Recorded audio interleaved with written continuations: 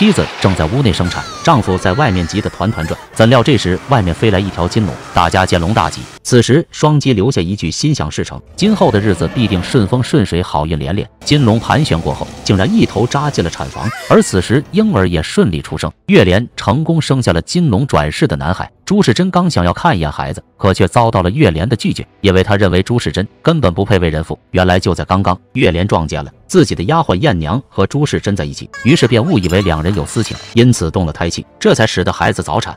你今晚就给我死出去，还有你，你两个人再把我死出去！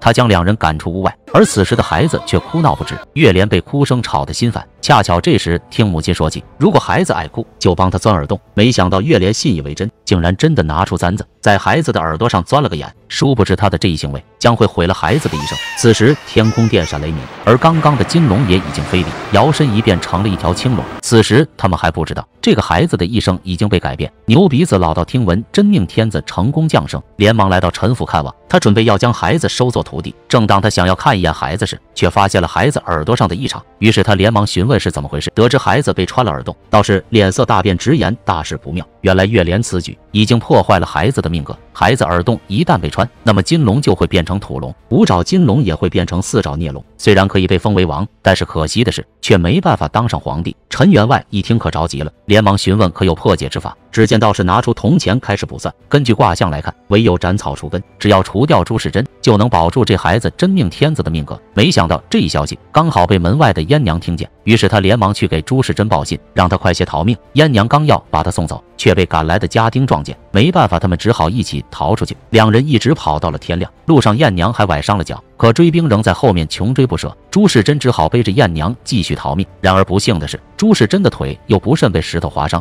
而家丁们也很快就追了上来，前面是追兵，后面又是悬崖。正当他们进退两难时，朱世珍脚底一滑，两人双都掉下了悬崖。幸好被路过的刘伯温遇到，将两人给救了下来，随后施法将燕娘救醒。燕娘连忙感谢恩公的救命之恩，但由于朱世珍失血过多，必须要先找户人家为他疗伤。而刘伯温也从燕娘的口中得知此处乃是陈家庄，于是刘伯温便推测这真命天子一定就是姓陈了。